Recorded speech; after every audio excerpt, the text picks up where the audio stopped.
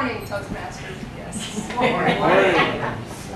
Is it just me and my friends, or is it everybody that whenever you go to Mexico, there's some kind of weird vibe in the universe that makes you do at least one thing that you leave thinking, what was I thinking?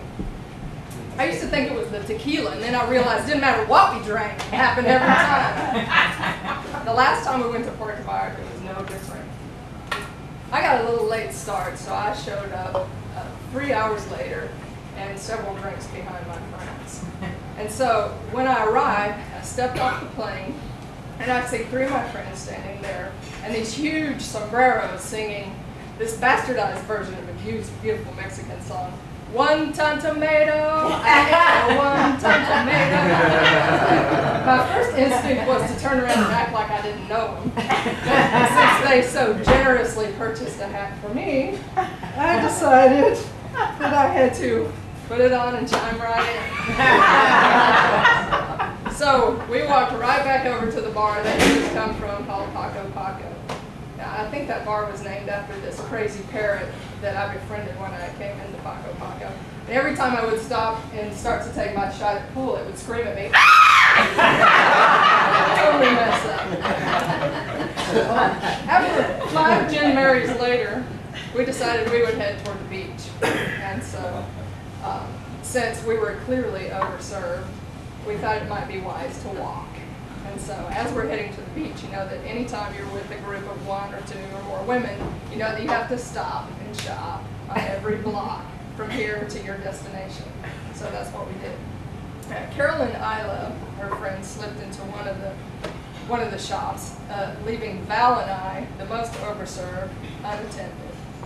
And that's when Val and I were walking down the street, and she looks at me and says, I need a haircut. And I said, too.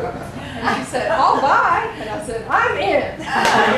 So we stepped into the barbershop, and 15 minutes later, we emerged with our new, beautiful Mexican haircuts. Did I mention Isla was a salon, an owner of the salon in LA, upscale salon. So we looked down the street as we emerged, and I seen him. I'm like, Isla, Carol, look, we got haircuts. And Val says, yeah, and it was only $5, including the tip. Carol looks at us and says, you overpaid.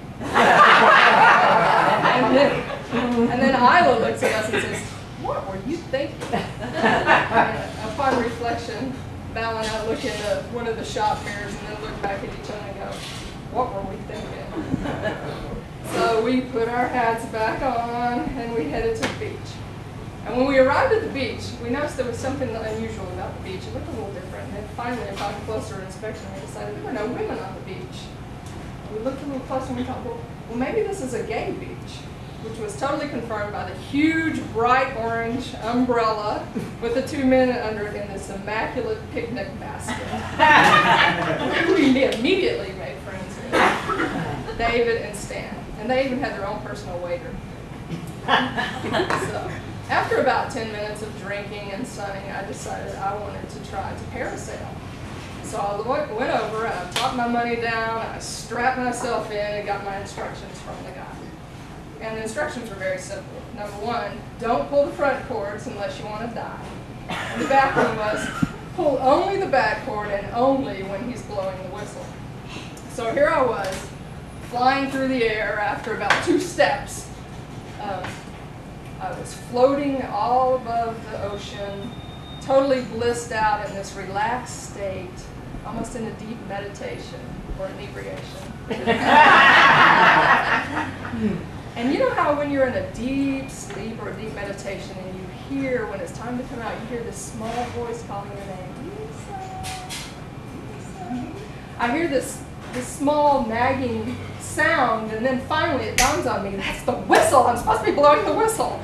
So, or pulling the cord when I hear the whistle. So I hear the whistle, and I start pulling and pulling, and then I think to myself, this guy doesn't know what he's talking about. This guy who does this for a living. What am I talking about? Because I'm going to land on top of that condo if I keep pulling. So I decided, I'm just going to guide myself in. So I start pulling on the right, which I wasn't supposed to. On the left, and I'm guiding.